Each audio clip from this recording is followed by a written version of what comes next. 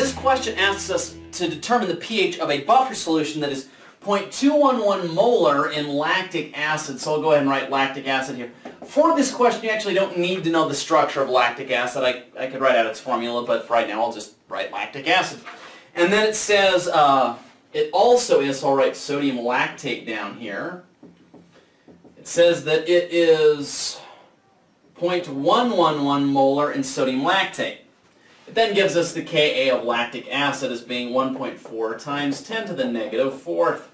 It tells us, or asks us, sorry, to solve this problem using two different approaches. The first is the common ion effect approach, which I've shown you earlier.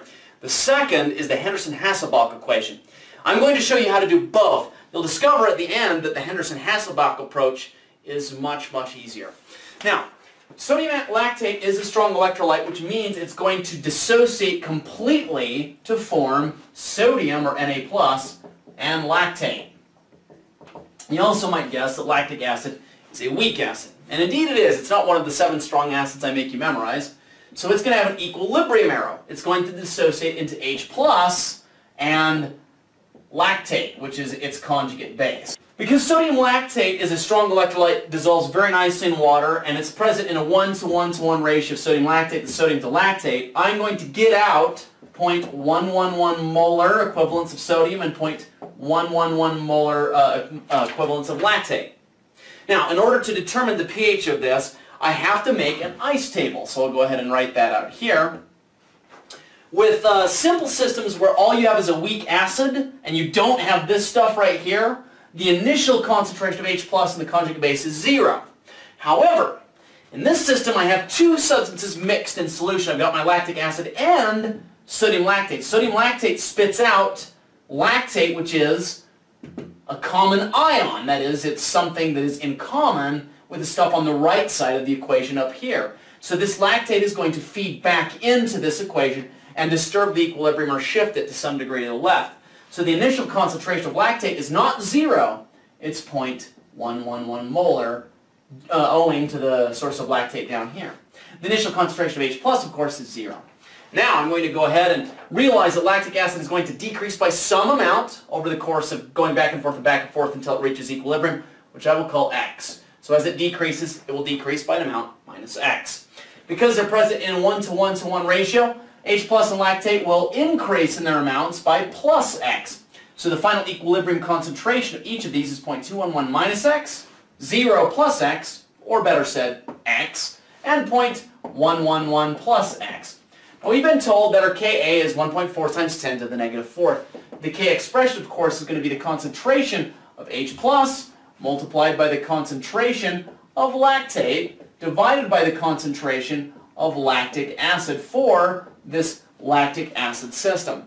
All I have to do then is take each of these values and plug them in to their respective locations up here in this expression, and then solve for X. When I have X, that will be the equilibrium concentration of H+, and I can determine my pH from there. I'm going to move this information down here then to give us more room. So the Ka is 1.4 times 10 to the negative fourth, and I set that equal to this expression up here. H+ at equilibrium is equal to X. The concentration of lactate is 0.111 plus X at equilibrium, and that's going to be divided by the equilibrium concentration of lactic acid, which is 0.211 minus X. Now, as I've told you in other videos, these X values are going to be so small relative to the 0.11 and the 0.211 that I can just throw them out to simplify things. So I'll just cross them out, pretend that they're not there, simplify this expression to be 0.111X divided by 0.211. That is all set equal to this number. Now I solve for X. Now when I solve for X using this, I end up getting 2.66 times 10 to the negative fourth. X is the equilibrium concentration of H+. So what is the pH? Well, there exists, of course, our familiar old pH equation. pH is equal to the negative log of the concentration of H+. In other words, it's going to be equal to the negative log of 2.66 times 10 to the negative fourth. I throw that into my calculator. I end up getting a final pH of 3.57.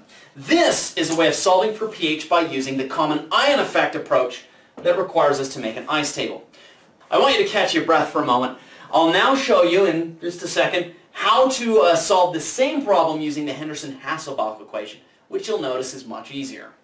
Okay, here's the Henderson-Hasselbalch approach. The Henderson-Hasselbalch equation says that the pH at equilibrium is going to be equal to the pKa plus the log of the conjugate base concentration divided by the conjugate acid concentration. Let me explain what this stuff means. First of all, what is the conjugate base of our acid? Here's lactic acid. Its conjugate base is lactate. Now, because I've added this source of lactate, I have a common ion. I've got 0.11 molar lactate at initiation. So this is the conjugate base, and that is its concentration at initiation. This is the acid itself, and that is its concentration at initiation. So what I do is I put these numbers in for their respective locations here. In other words, I've got log of, once again, the base's concentration equilibrium, or sorry, at initiation, which is 0.11 molar, divided by the acid's concentration at initiation, which is 0.211 molar. Now I have to just figure out what pKa is. What is pKa? Well, pKa, mathematically speaking, is equal to the negative log of Ka for this acid, or whatever acid you have in question. What is Ka? Well, it gave me Ka. It's 1.4 times 10 to the negative fourth. So, the negative log of 1.4 times 10 to the negative fourth equals something. You throw that into your calculator, and you end up getting, or should end up getting, a 3.85. 3.85 is the pKa. So, the pH then of this equilibrium system is going to be equal to 3.5 plus the log of 0.111 divided by 0.211. So, I'll mathematically take this number divided by that number and get a new number. I take the log of that. That gives me this overall term, and I add that to 3.85. When I do that, the final answer that I end up getting comes to 3.57, which you'll see is the same pH that we calculated using the common ion effect approach.